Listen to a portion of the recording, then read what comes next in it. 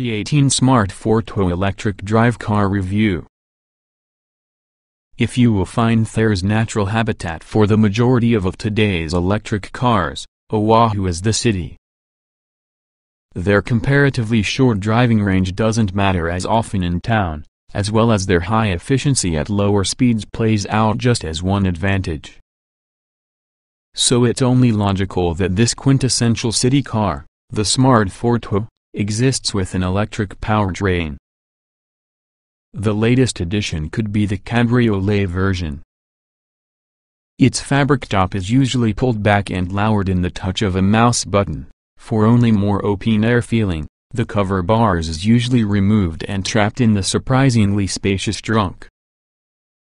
The good points of 2018 Smart Fortwo electric drive: quick overline, ultra-maneuverable, capable to park in spaces others can't. The bad points of 2018 Smart Fortwo electric drive: limited range, high price, stuck from the city. At $28,750 before any possible incentives, the cabrio isn't cheap. Nevertheless, the Smart never has become.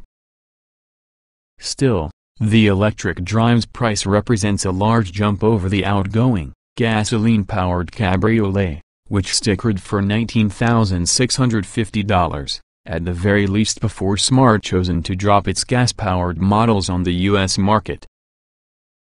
Anyway, this car is around being first away in the stoplight to everyone else's surprise, enjoying and taking inside city, snatching the very last parking spot before the cafe, and looking out stylish, or nerdy, based on one's perspective. The Fortwo executes this perfectly.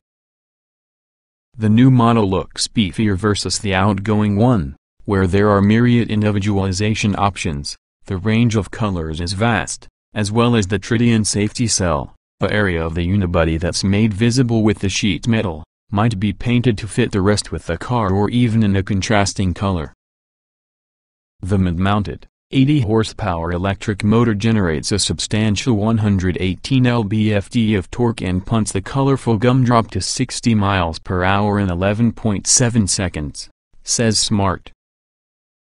That sounds slow, nevertheless the Smart is particularly quick away from the line. Top speed is governed at 81 miles per hour, it could actually go faster, but higher speeds would severely cut in the range. No car parks with less effort than a Smart, and not merely because of its diminutive 106.1-inch length. The turning circle is often a remarkable 22.8 feet. The target were to beat the Scion IQ, Smart have been embarrassed by the fact which the IQ stood a smaller turning circle than the very last gen Fortwo.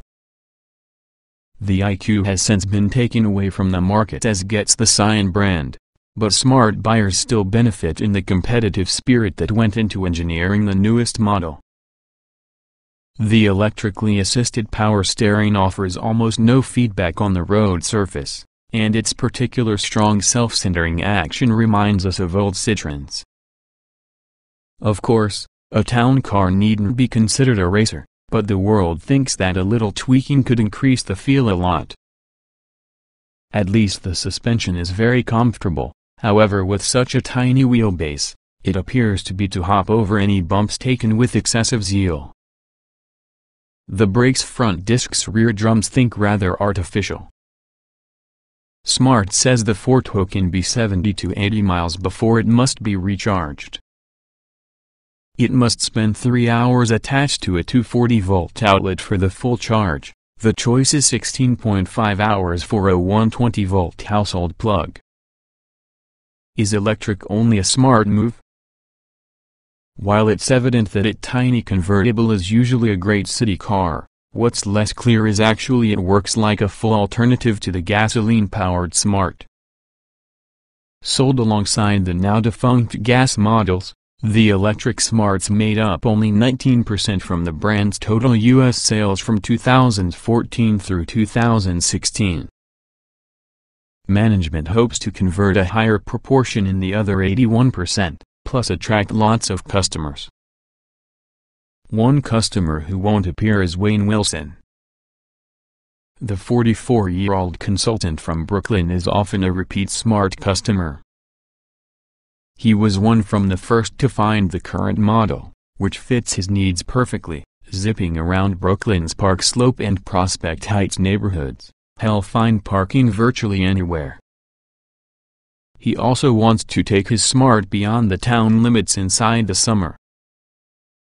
With the electric model, range would turn into a concern, and also the Smart's unique advantage will disappear. I got a new Smart to be capable to park anywhere at any time, but electric plugs are near to non-existent within my neighborhoods, says Wilson. And, he adds, I am not purchasing a car into the future that will be coming someday. I am buying it for the moment. Says Wilson, every time I park for the reason that impossible spot that everybody else has got to drive past, I love my car. But I simply don't see myself getting another if it means going electric. Even Smart's fashionable urban audience demands a particular level of practicality.